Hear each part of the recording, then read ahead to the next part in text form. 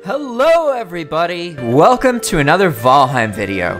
Today we're going to be looking at sequence breaking in Valheim. Valheim is an awesome game that has a great progression. You don't need to break it. But if you want to try it out, it's really fun.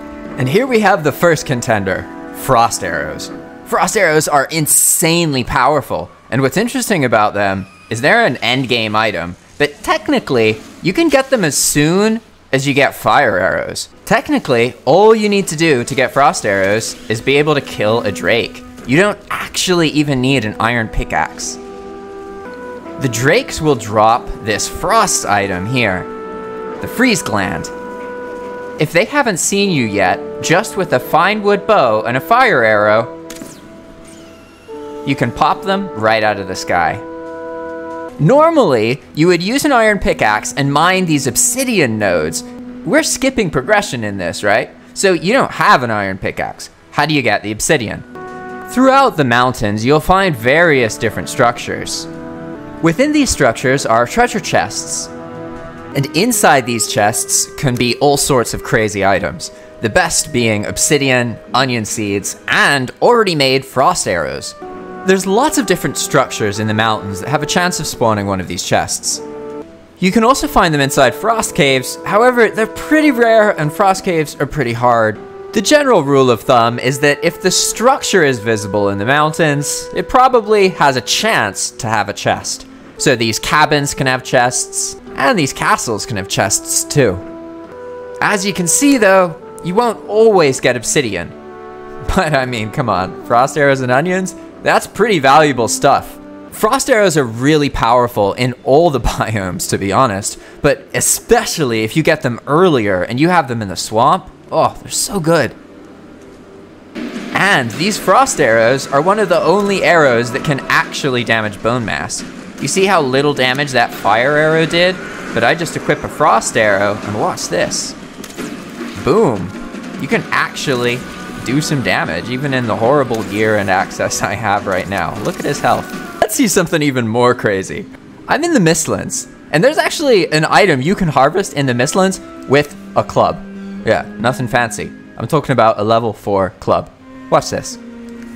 Black marble. Trust me, you want some black marble. And all you gotta do is find a little bit of coastline that has Mistlands, and then destroy one of these things. That's it. You don't need to explore too deep. You just need to get a little bit of that black marble, that sweet black marble. It will take absolutely forever, but eventually you will be rewarded with 4 black marble. And you'll need 8, so you have to do this twice. As you can imagine, it's much faster if you have a stronger weapon, but you really can do it with the most basic weapons in the game. You just have to wail on it for like 20-30 minutes. Eventually, it'll work. That being said though, there is actually an easier way to do this. Most of these black marble structures are actually disassemblable. The Stonecutter is going to allow you to just take this stuff apart, and this will be a much easier way to get black marble. You really only do need just 8 black marble. Once you have that 8 black marble, you'll be able to make the mortar and pestle just with some fine wood and core wood, and this is going to put you a whole tier ahead. The significance of this 8 black marble is that it allows you to upgrade your cooking to level 3 when it normally should just be level 2. The level 3 cauldron will allow you to make Eyescream and wolf skewer, which are really powerful foods if you're just in the Black Forest and the swamp. Normally, you don't get these items until you're able to make this butcher's table, and because the butcher's table needs silver, that means that these foods aren't available to you until after you get silver. Using this workaround gives you the food before you get silver. For the next sequence break, we will break into a crypt without a swamp key. This is the only break that I think the devs are actually going to fix, because they already tried to fix it, but for some reason, construct your workbench. And here's your key. This fine wood chair here. Ooh, she looks nice, doesn't she? This is labeled chair, but really it's a lockpick. Sort of right under the padlock, facing perpendicular to the gate, right? You just put it there, and then you sit on the chair, and then you sort of look up, and then boop, you just walk through. See that? You used to be able to do it with a bunch of items. Anything you could sit on would work. Whereas now, you have to use the chair, and you gotta look down, and then sometimes it doesn't work, see? It's not perfect, But if you just keep trying, eventually you inevitably get in, see? And this has become such a reliable way to get into the crypts that I actually do it this way. I just totally skip the Elder. And I find that it's really fun. The boss battles in Valheim, personally, I don't find them to be the most enjoyable part of the game, but maybe that's just me. Now, for the final and what I think is the greatest sequence break of all, what if I told you that you can get not only Krom, but an Arbalest once you're in the Iron Age? As soon as you can smelt iron, you can get these two incredible weapons. This is an epic adventure for you to actually accomplish, but it is technically possible. You can get this stuff without even killing Motor. But how does one go about this exactly? Because in order to make these two items, you do need to make a black forge, which is the crafting bench from the Mistlands. To make the black forge, you'll need black marble, some wood from the Mistlands, and 5 black cores. The black marble, you already saw how you can get a little bit, and the Yggdrasil wood, I'll show you next. To reliably get the wood without having an axe, you'll need to find an area like this. There's areas where the Mistlands borders on the plains, and not only that, but the mist doesn't actually cover all of the Mistlands. You can see here that there is actually a clearing with no mist. And in this clearing, there is a tree. This is the circumstance that you need to easily get the wood. And when I say easy, because you see, you're gonna have to get real close to this guy. Do you see what he just did there? This is a Seeker Brute, one of the strongest enemies in the game. And all you have to do is get near the wood, and they'll start doing these AoE attacks, where they literally pound the ground. There you go, look at that, boom. We now have Yggdrasil wood, and those goblins came in at the perfect time because I'm sure that that Seeker will make quick work of them. Meanwhile, I can run away with my freshly acquired Yggdrasil wood. This place has gotten rather eventful.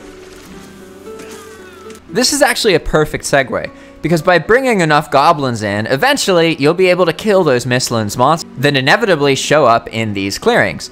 And killing those monsters will give you Carapace and Seeker meat. And they'll also give you mandibles.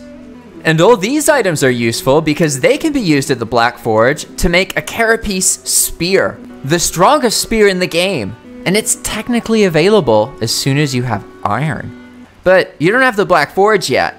How do we get those black cores? Well, I got good news and bad news. The good news is, you only need to get 5 of these cores, and once you get them once, you're good forever.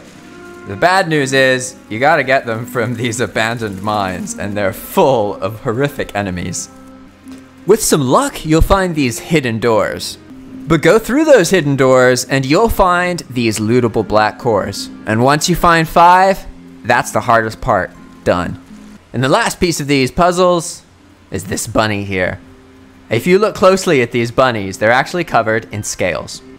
You can find Hare all along the border of the Mistlands, and plenty of times you'll actually just be able to get their hides because enemies like goblins will just kill them naturally. Let's just follow this bunny and see how he inevitably runs off into the plains and dies. He's lucky this goblin camp was already clear. Come on, Mr. Bunny, you can do it. Oh, a tar pit, good choice. Oh yeah, there we go. That's one way to get your scale hide. Thank you. Woohoo! And there we go. Now we can make Krom. I guess this is a time I can tell you about these growths. They have a weakness. If you walk around them in a circle, they'll never hit you. See? That's how I'm staying alive right now. And there we have it. We go to our Black Forge and look at that. The option to build Krom is available. We just need 30 iron, 20 bronze, and then 5 of that scale hide. We can also build the Carapace spear and the Arbelast just with some iron and some root. Just to show you why this thing's so fun, let's kill some goblins with it. The crossbow is unlike other bows. You don't hold it down. It's basically like a sniper shotgun. No sneak attacks, nothing crazy, no max skills, right? Watch this. Boo! They just pop. It's so fun too. You can just like shoot once and then it reloads and then you just pow! Look at that. It almost one-shot that goblin. And this is why the crossbow is so awesome. It just feels powerful. Watch this. Another way to sequence break in Valheim is to skip the weapons progression system entirely. To show you this point, I'm just gonna go kill a seeker over there and have nothing but this club equipped.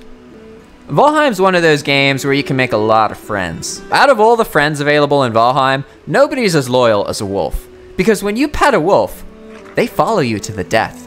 I can pet all these wolves, and with my one pet, they will commit their lives to protecting my honor. Eventually, your pack will grow, and you will be able to take on large threats. I sense those two seekers over there. They're up to no good. Well, here we are. The fighting has commenced. Let's see how it goes. The seeker's in the air, and he's being eaten by wolves. Oh, the wolves have stunned him, and they destroyed the seeker. Oh, and they got the mosquito. You see that? That is how it's supposed to be. Loyalty at its best. Here's the other one. He ran off. Oh, see how you last now with a health bar. Wolves are amazing. And that's it for this video, everybody. If you want to support my work, then check out my tutorial about purchasing your own dedicated Valheim server to play with your friends. Comment below. Otherwise, I'll see you in the next one. Ciao!